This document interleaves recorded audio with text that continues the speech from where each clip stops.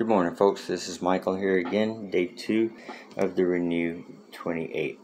Okay, so yesterday I applied the Renew 28 twice, a liberal amount, and dressed the wound. And we saw that yesterday. Well, this morning, now we're going to change things up. This is the wound, the way that it looks now. We're looking pretty good.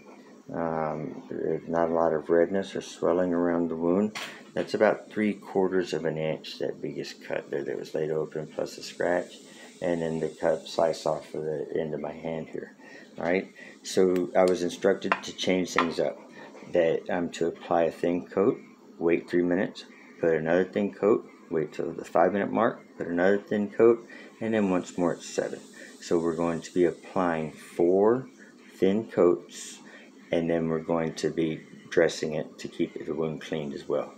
Alright, so that's our plan for today, and we'll check back in with you tomorrow morning. Thanks. By the way, I have to make one correction. I said something about redox being a compound, and it is a formula, and it's not so much a compound. It's what happens when atoms or molecules start transferring electrons from one to another, and allows the cells to oxidize.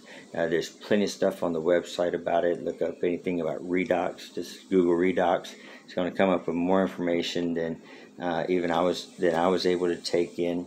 And anything about the Asea, the Renew 28.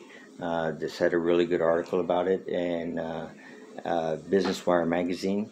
And so, I'm being impartial here, and we're going to see how this goes. Thanks.